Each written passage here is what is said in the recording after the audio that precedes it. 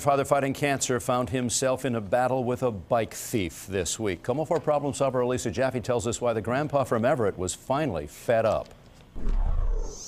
This is the bloodied face of a grandpa fed up with bike thieves.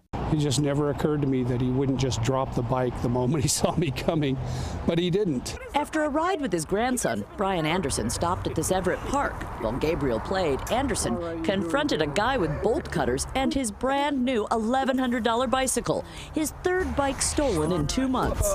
He held it up in front of him, kind of like a shield, and I grabbed onto it and we pulled back and forth for a while, and then he let go with one hand and just walloped me. The thief rode away, leaving Grandpa needing 10 stitches. I saw that his blood was gushing really badly.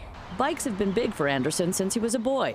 Now that he's fighting leukemia, biking provides an escape from chemo. We'll ride through the woods and just be tearing it up and laughing, just laughing, because, hey, I got cancer, but man, this is fun. Anderson scoured pawn shops searching for his wheels, knowing he probably shouldn't buy another since he's out of work. It was a 19-inch 2011 rock hopper. So the problem solvers contacted the bike shop where he bought his ride. Heart sort of went out to him when this happened to you a third time, I guess.